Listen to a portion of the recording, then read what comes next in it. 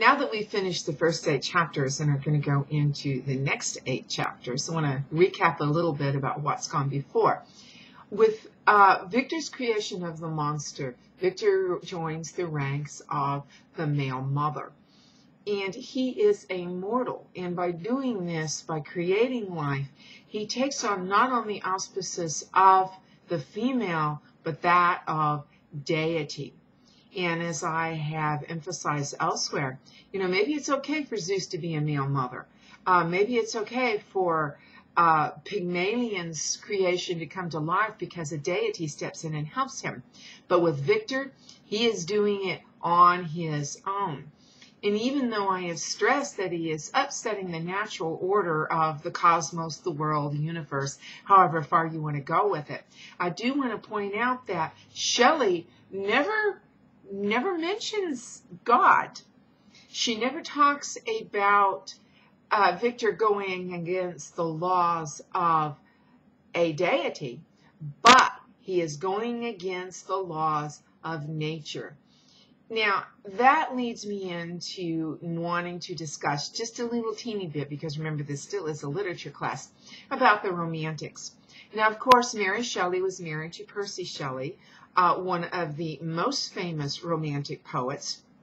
And in the Romantic period, when we talk about the Romantics, it wasn't the, oh, I love you, I'm so romantic, here I have a rose type of thing.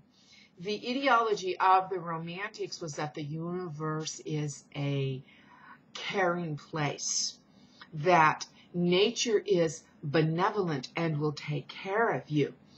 And we see this not only in, the work of Shelley, but Wordsworth in particular. And Mary Shelley quotes Wordsworth in, I think it is the 9th chapter. We are to, as humans, find peace and solace in nature. And remember this, because this is what Victor is going to do continuously, is to find peace in nature, and he will talk about this. Okay, enough about that. Now, at the end of chapter 8, we see poor Justine Moritz is going to be executed for the death of Victor's brother, William.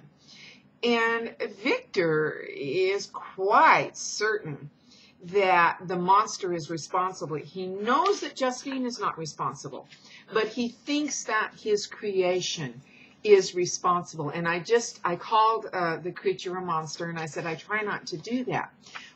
But however I term it, it comes down to semantics, and the creature is seen as a monster. And keep in mind the definitions of monsters. They are not just, dragons and ogres, but creatures, beings, perhaps I should say, who defy the ethics of a culture, that go against all that is good. And this is something that you really do need to bear in mind as we continue on. And at the end of chapter 8, Victor says, talking about Justine, but I, the true murderer, felt the never-dying worm alive in my bosom. And then later he says, I bore hell within me, which nothing could extinguish. And so he is saying that by extension of him creating the creature, and the creature killing William, and by default is responsible for Justine's death, Victor is saying, I'm responsible. And throughout the rest of the book, there is a very strong correlation between the creature and Victor. In fact, the creature pretty much becomes Victor's alter ego. And you will see them sharing attributes. And again, as the novel progresses, I will point these out.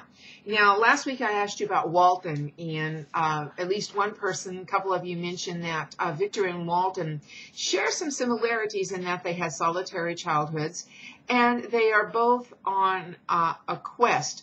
Now, Victor's quest was originally to create life, and now he will be on a quest to extinguish that life.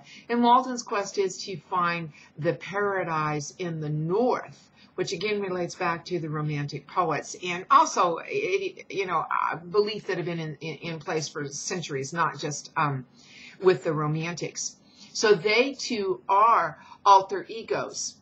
But this alter ego correlation between the monster and Victor will continue throughout the book. And so I want you to keep an eye on for that. So recap, and I'm going to talk about, not talk about chapter 9 here in just a minute.